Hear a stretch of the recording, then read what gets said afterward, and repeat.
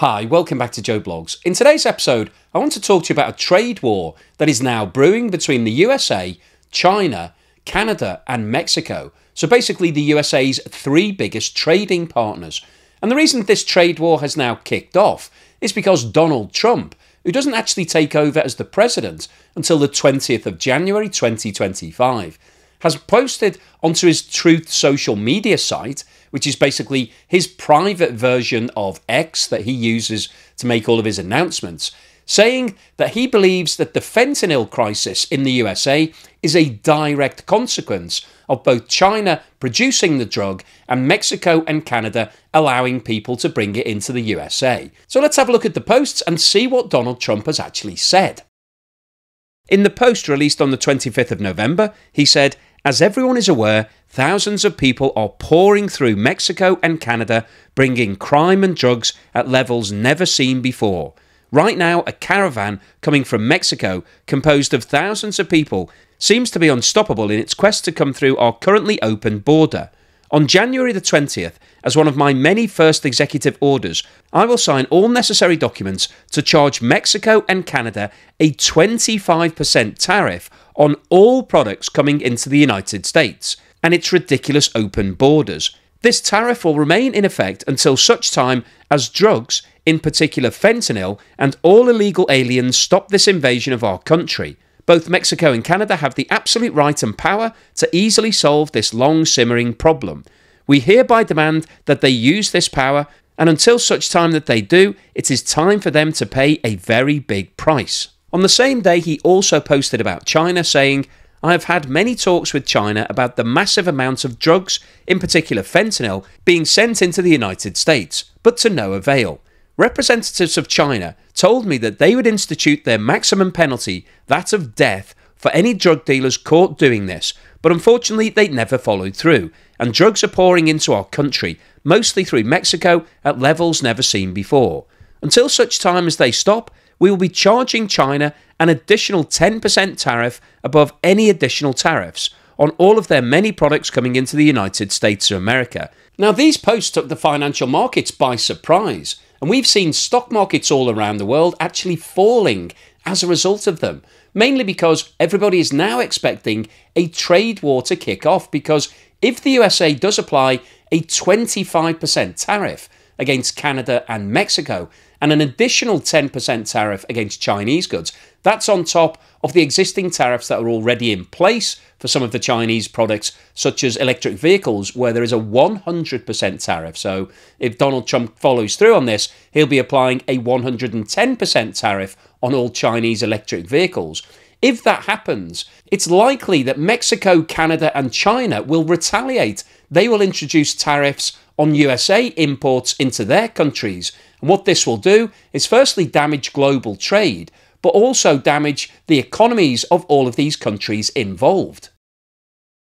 Fentanyl is a synthetic or man-made opioid that was first created in the 1960s as an anesthetic. So it's similar in terms of properties to heroin and morphine. However, it's around 100 times more potent and therefore highly addictive. This chart shows the number of recorded deaths by overdose in the USA from 2001 through to 2022. And the scale on the left-hand side of this chart shows the number of deaths and goes from 0 at the bottom to 70,000 at the top. And the four different coloured lines show the number of deaths as a result of four different drugs. The dark red lines show the number of deaths as a result of heroin overdoses, which peaked in 2016 at just over 15,000, and in 2022 resulted in the lowest number of deaths at just under 6,000. The orange line shows the deaths from natural and semi-synthetic opioids, which represented the third highest category in 2022 at just under 12,000 deaths. The blue line shows the number of deaths from cocaine overdoses, and in 2022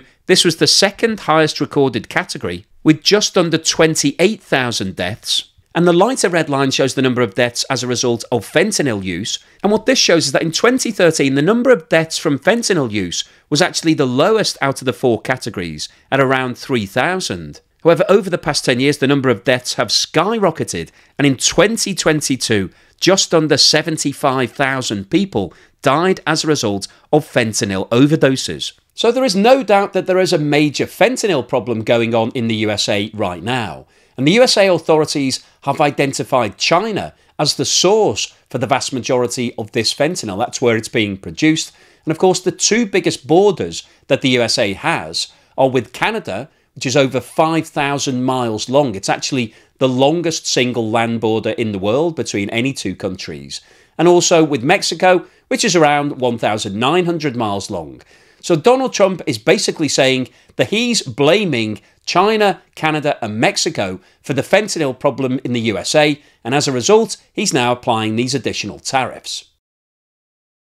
So what are the potential implications of the announcement of these tariffs on the economies of Canada, China and Mexico? This chart produced by Statistics Canada shows the level of trade between the USA and Canada between 2009 and 2023. The scale on the left-hand side of this chart is shown in millions of Canadian dollars and goes from 0 at the bottom to 700 billion at the top. The light blue bar charts show the value of exports from Canada to the USA. The dark blue bars show the imports from the USA to Canada, and the red line across the bottom shows the balance of trade. And what this chart shows is that over the past 14 years, there has been a constant and steady increase in the value of exports and imports between the USA and Canada, apart from in 2020, obviously, when the world slowed down as a result of the COVID-19 pandemic. And in 2023, the total value of exports from Canada to the USA was 592 billion Canadian dollars,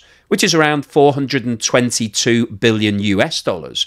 And Canada imported 484 billion Canadian dollars, which equates to around 345 billion US dollars. And what those statistics mean in terms of the total volume of trade is that 78% of all of Canada's exports went directly to the USA. So you can see that Canada has a huge exposure to all of those exports. However, as we saw, it's also importing large volumes of goods directly from the US. So from the US's point of view, there is also some risk because it's not just that they're buying things from Canada and therefore they can slap a tariff on and have no consequences for the USA. There will be consequences because if Canada decides that it's also going to apply tariffs against all of the things it's importing from the US, then that means that those US exporters will also be impacted. This chart shows the breakdown by country of China's exports in 2023. And as you can see, the USA represents the biggest single market, accounting for 15% by value of all of China's exports. And in monetary terms, that equated to 501 billion US dollars. And if we look at the same breakdown for China's imports, you can see that the USA is also China's largest trading partner. But in relative terms, the exposure is lower. The USA only accounts for 7% of China's imports. And in monetary terms, that equated in 2023 to $165 billion.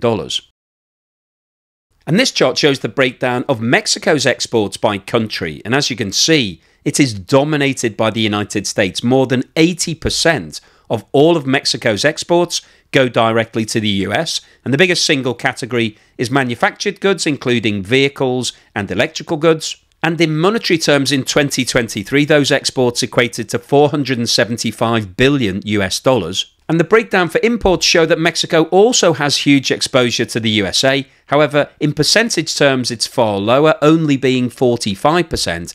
And in monetary terms in 2023, that equated to $255 billion. So in terms of looking at the overall position, in 2023, Mexico, China and Canada combined exported goods to the value of 1.6 trillion US dollars. However, they also imported goods from the USA of 900 billion. So there was a trade deficit of around 700 billion in the US's favour, but those countries are still buying lots of goods from the USA. So if Donald Trump follows through and applies tariffs on all of these different countries, and they reciprocate by applying tariffs on US goods, all of the companies that are exporting to China, Canada and Mexico will suffer because their prices will go up, and therefore it's likely that the demand for those products will fall, the sales will fall, and the profitability of those companies will also drop. Now, in terms of evaluating the direct impact on the economies of the USA, China, Canada and Mexico of this trade war, the biggest single influence will be on prices and inflation. if the US does apply tariffs on all of these goods, the $1.6 trillion worth of goods that they're importing, then that means that the price of all of those imports will rise. They will be more expensive for US consumers to buy. And so that's likely to push up inflation, because as prices rise, then we see inflation going up. Now, in terms of what the Fed will do about that, the main thing that they can do is adjust interest rates. So if we see rising inflation, as we've seen across the globe over the last 3 or 4 years, the reaction is likely to be an increase in interest rates, as we saw the Fed doing following the COVID-19 pandemic and Russia's invasion of Ukraine. And if interest rates go up, that increases the cost of borrowing for both companies and individuals, and we will potentially see a reduction in the growth of the US economy, because if you increase borrowing costs, companies tend to borrow less, therefore they're not investing as much into their businesses, and so they'll grow at a slower rate. People will be more reluctant to take on mortgages, buy property, take on loans to buy things, and so the spending will generally go down, and this will lead to a contraction in the US economy and an increase in prices. And equally, if we think about the other 3 countries involved here, if they apply tariffs on US imports as a result of their goods being tariffed, then that will increase the price of all of those imports and therefore increase prices and push up inflation and potentially interest rates. But also the companies that are exporting to the US at the moment will see a reduction in their sales, because their goods will be more expensive, therefore they're likely to sell less, and so those companies will produce less profit, and therefore the economies will slow down. So the bottom line impact here is that this trade war is potentially really bad news for all 4 of these economies.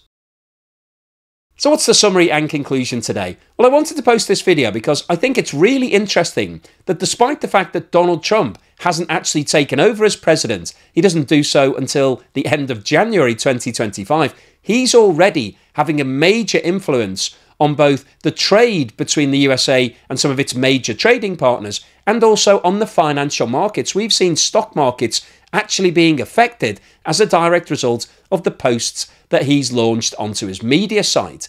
And the reason that everybody is concerned is that he's come out and said that he's going to slap an outright tariff on every single good that's imported from Mexico, Canada, and China until the war against drugs is sorted in the USA. Now, realistically, is that going to happen? Are China, Mexico, and Canada going to be able to stop the import of all the fentanyl into the USA? Well, maybe they can. Maybe they can change the way they're managing the borders. Maybe China can crack down on these labs that are producing these drugs. But the war against drugs globally has been going on for a very long time. It's something that's really difficult to break. So it's unlikely, I think, that we're going to see overnight results. We're not going to see all of the drug use in the USA suddenly stopping within a couple of days of Donald Trump taking over. So if he does follow through with this threat, we will see these tariffs being applied carte blanche against all of the different goods that are being imported from the 3 main trading partners that the USA is dealing with. And when you're talking about $1.6 trillion worth of goods, that is a lot of things that are going to rise in price. And as we talked about earlier in the video, that's going to affect US consumers because they're going to see prices rising. That's going to push up inflation. They'll have less money left at the end of each month if they're still buying the same things, because certain products will have gone up either 25% or 10%.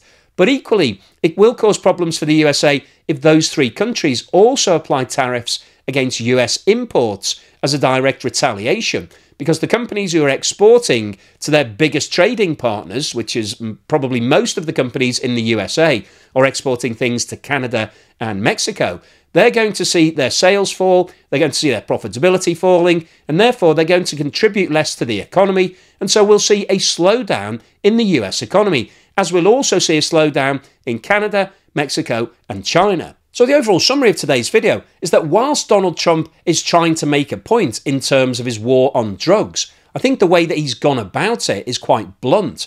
It's worrying the financial markets, it's worrying people in Canada, Mexico, and China, and probably in the USA as well. And if he follows through on this threat, we could potentially see inflation spiking back up again in the US and Canada and Mexico and China, and therefore it will have a negative impact on the long-term growth of the economy. So it'll be interesting to see whether he does follow through on this or whether there are subsequent posts. But I wanted to post today because I thought it was an interesting topic. Hopefully you've enjoyed it. Hopefully you found it useful, informative and thought-provoking. If you've liked what I've said, then please give me a thumbs up. Thank you for watching this video all the way through to the end. And here's something to put a smile on your face.